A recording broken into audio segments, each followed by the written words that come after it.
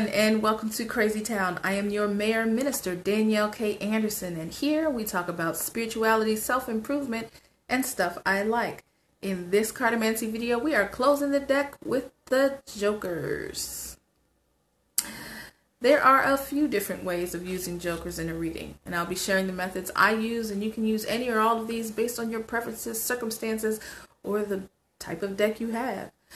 First, let's cover what Jokers are. Most modern playing decks will have two Jokers, and essentially they are wild cards. In some games, for example, they can stand in for any other card, kind of like a blank tile in Scrabble. Or they can rank the highest and beat every other card, and these are often called trump cards. So, how do we use this information in a Cartomancy reading? Let's take a look at the cards. Jokers in their appearance can take on many different forms. More often than not, though, they take on the traditional form of a court jester. And I don't think that's by mistake. History will show that the fool, or the court jester, was not just some idiot people rolled out to make fun of. In fact, their job was to be an all-around entertainer, a musician, a dancer, acrobat, a juggler, magician, not just a comedian, but a satirist, a storyteller, and even one who brought the news of the day. So, needless to say, this was a very versatile person and a vital member of the court. I did cover a lot about Jokers and symbolism way back in episode 2. So if you haven't seen that or you need a refresher, click the card at the top right corner of the screen and you'll learn more. So, in this deck, the Jokers are practically identical, except that one is black and white and the other is fully colored. This is important when reading both Jokers, which is my preferred method. In this instance, the black and white Joker is what I liken to the Fool in Tarot, and sometimes I call it the Apprentice.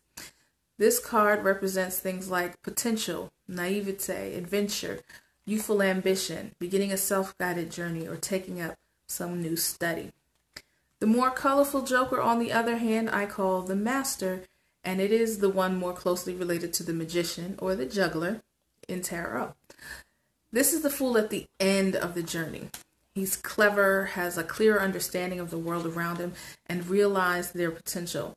This person can now teach others what they've learned with confidence and with wisdom.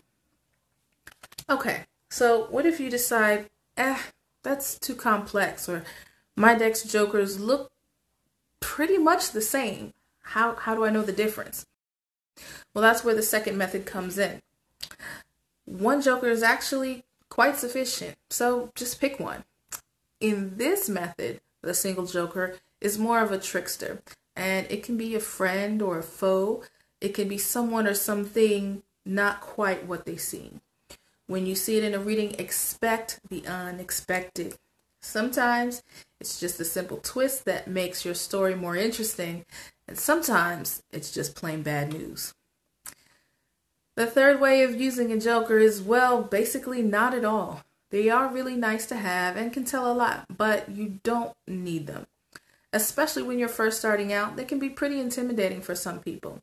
The simplest 3-card readings have well over 20,000 possible outcomes, even without a single Joker. So it's ultimately up to you. There you have it, dear citizens, all 54 cards completed. I hope this information is helpful to you. If so, give the video a thumbs up and feel free to let me know what you think in the comments section down below. This has been so much fun. But like I said in the last video, the series will continue and there's much more in store, Cartomancy or otherwise, for the channel. So if this is your first time, welcome again. Become a citizen of Crazy Town by subscribing and click the bell icon to be notified when the next video comes out. And to get caught up on the series, just click right here. Check out the description below to find out how to get a reading from me and to connect with me on all the social medias.